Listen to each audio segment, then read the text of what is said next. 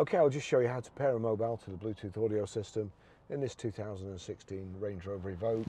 So we go into settings, onto Bluetooth, watching out at the bottom, over to the system, we'll click the phone, just knock that off, click search new, vehicle to device, searching, watching out at the bottom,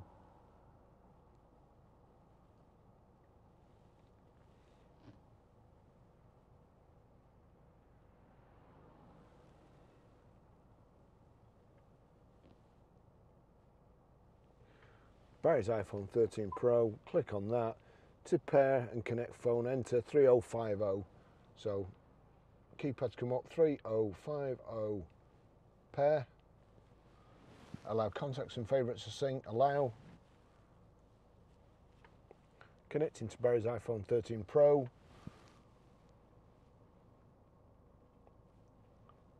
And it'll be Range Rover connected, that's it done.